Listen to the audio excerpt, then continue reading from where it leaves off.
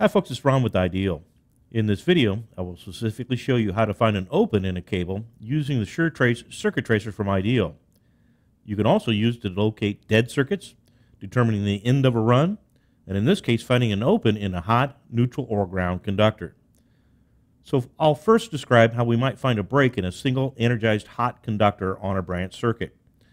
Note that it assumes that there is a good connection between the neutral and ground at the electrical panel, and also all appliances should be unplugged from the outlets on the same circuit. Here's a made-up example on my benchtop. Keep in mind that in commercial work, usually you are dealing with metal conduit that is grounded, so you cannot find a break in the middle of a conduit run since the conduit is blocking most of the signal. And if the signal finds its way onto the metal conduit, finding a change in signal strength is essentially impossible.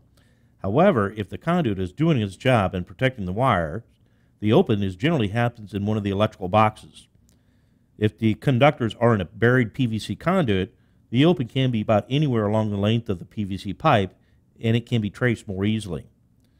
In my example, I have an open condition in the hot conductor in this electrical box, and a complete open in all the conductors here in a piece of PVC pipe. Step 1 is to identify a working outlet nearest the breaker panel and plug in a load, like an incandescent lamp. This provides a conductive path from the hot to ground via neutral so that it is not free to pick up any ghost signals.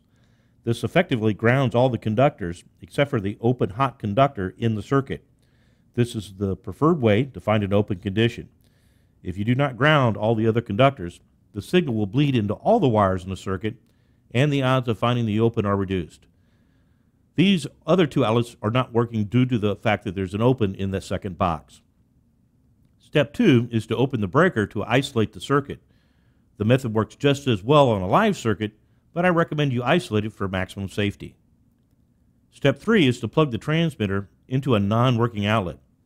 If tracing an open, hot, or neutral, use just the two-pronged adapter supplied with the kit. If tracing an open ground, connect the transmitter between the neutral and ground using the connecting leads and individual terminal adapters also supplied. Switch the transmitter on and check that the battery level is actually good. Step 4, turn on the receiver and place it close to the transmitter to check that it is sensing the signal. Adjust the sensitivity to get a reading around about the middle of the range. Remember, the signal strength the receiver detects varies with the angle of the nose of the receiver to the wire being traced. It is recommended to hold the receiver flat with the receptacle, then rotate the receiver, keeping the nose centered on the outlet.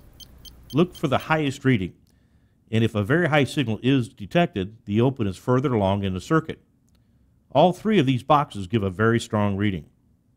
When I do the same to box 2 with the open condition, you will see the signal drops by about half the strength due to the open hot conductor.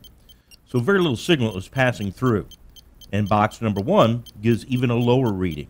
So I would suspect that the open is in box number 2. For a complete open in a cable buried, say, in PVC, the setup is the same except you do not need the light or any other load. Simply follow along the PVC pipe with the receiver in line with the pipe. The signal will drop off dramatically at the location of the break. By reducing the sensitivity of the receiver, you can pinpoint the location of the open condition in all the cables. The methods I have shown can be applied equally well to lighting circuits. Use the alligator clips to make the connections, or use a lighting socket to 2-pin adapter to connect the transmitter.